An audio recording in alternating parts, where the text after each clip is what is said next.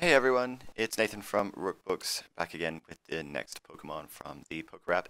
And this week is a 2-for-1 deal. We get both the male and female Nidoran, which is funny because this is back in Generation 1 when the sex differentiation for the two different Pokemon actually really meant something. Of course now it's just part of the games, but back then this was the only real mention of the different Pokemon sexes. Alright, let's get started. It's Nidoran.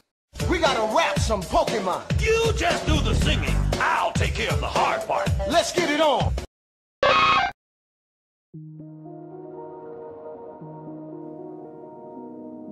Alright, so doing both the male and female Nidoran here. And I'm gonna start with the background. I was thinking I would be starting with a forest setting, something like Viridian Forest or something like that, where you would find these two. But I mentioned in the Diglett video that even though like these two particular ones are quite small, I wanted to put them front and center. So I was really working on a background, middle ground, foreground, and I was going to stick them right in the foreground.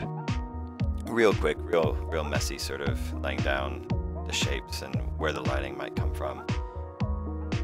Just picking my colors and trying to make really obvious to myself where I'm going to be placing the main shapes and how they're going to be interacting.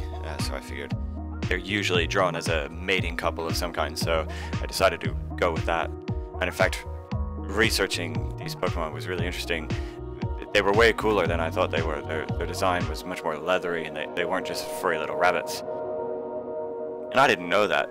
I'd never really used them much in the games. I think I actually at one time I used Nidoking. I took him all the way to the Elite Four. I won with that one. That's when I was figuring out how to use poison types and stuff, but I liked Muck better, and then of course I used Venusaur as my poison Pokemon. I was really thinking about the shape language as well for the two different characters. So obviously the male is quite clearly more jagged and pointy, whereas the female is a lot more round and softer sort of edges, while still being that kind of poisonous, spiky creature. Part of my process that I've really pushed myself for is to keep it messy as long as possible. I try to focus on the shapes and values and the color. I have seen videos, a lot of artists start in black and white and they transfer over to the color, and I really didn't like doing that. That stunted my process. I found the transition from the black and white stage into the color stage, I was fighting against myself. I think the biggest challenge was that I really liked how the black and white was looking, and then I didn't want to move into the color. Even though I had decided it was a color piece at the beginning, I couldn't make that transition over. So now I start with as local a color as I can and change the values and figure out what the light source is going to be. Is it going to be warm or cool? And then just kind of go from there. So my process here was a little bit different than what I usually do. Sometimes I do the line work and really try to figure out where those lines are going to fall. Here I started with a really painterly brush. I think it's called the Creamy Impressionist brush, and just kind of lay down all the shapes. Try to keep it as messy as I can for as long as possible. And then I come in with the DG main brush from Dave Greco, who I've already told you about, and if you don't know him already, definitely check him out. He's awesome.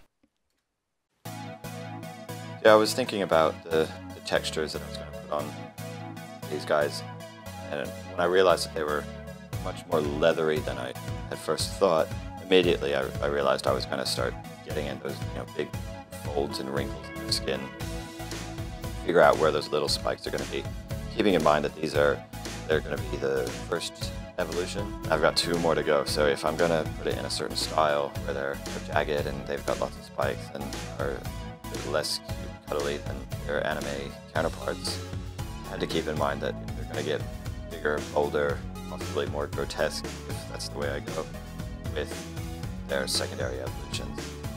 So I didn't want to go too crazy with the amount of spike textures on their skin. It had to be somewhat strained. But I also knew that I was almost immediately, when I started doing these wrinkles, I knew I was going to use an elephant skin texture, which I get from Aaron Blaze. The design came quite naturally to me, I think. The positioning and the way that they kind of interacted with each other, that was quite intuitive. Their shapes, they really are like rabbit things, but just the way that their anatomy worked was very intuitive. Like their pudgy little appendages and their enormous heads. I really did no line work at all in this piece. Usually I do. I throw down the local color and general shapes, and then I usually go over the top of it with some line work to kind of figure out what I was getting at, but it didn't seem necessary in this piece. Not quite sure why it worked out that way, but that's what I ended up with. Yeah, very intuitive to blend in those shapes and all the folds and everything. I mean, they're not too complicated creatures, so putting them together was fairly easy. I didn't need much construction work, and I don't leave the line work in most of my pieces. I don't normally do any kind of stylized line work, and I only really use the line work as a guide, unless I was doing anime or something. So once I got to this point, I didn't see any reason to add any lines. I already knew where I was going, and the next step was textures. I already knew that I was going to be putting down those elephant textures, and they would cover up any line work straight away anyway. The one thing with textures you do, if you're going to be overlaying textures, you've got to be consistent. There is a little bit of back and forth playing around, figuring out what image works best for each little section. So here we go. I actually used the trunk of an elephant trunk for the legs. Worked really well to give those wrinkles some real texture. And then for the rest of the skin, I wanted to be pretty restrained with it, so I used those speckly bits from the elephant skin, as opposed to putting even more giant spikes all across those quarters. And this is the point, I think I mentioned it in the Diglett video, where I get to a certain point where I have to render the rest of the background and figure out how the rest of the environment is going to affect the way that they look. So right here I'm just laying in the rest of the foreground. I really wanted them immersed into this environment, so having that grass up there, like they were really eating those seeds or whatever. And I did work on this piece a little bit after the video when I was putting things together.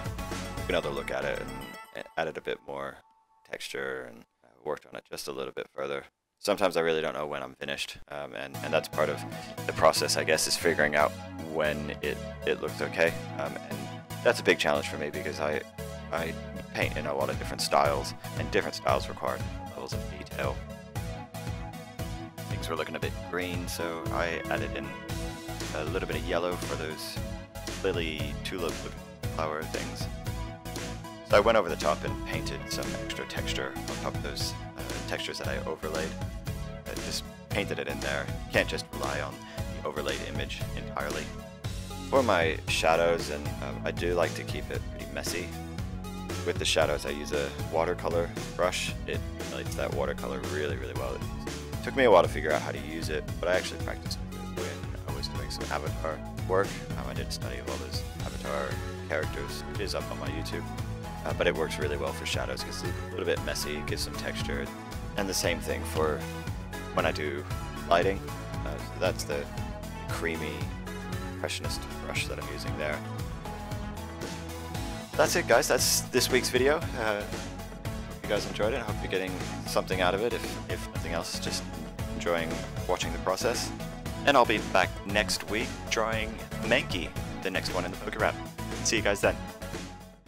Gotta catch 'em all.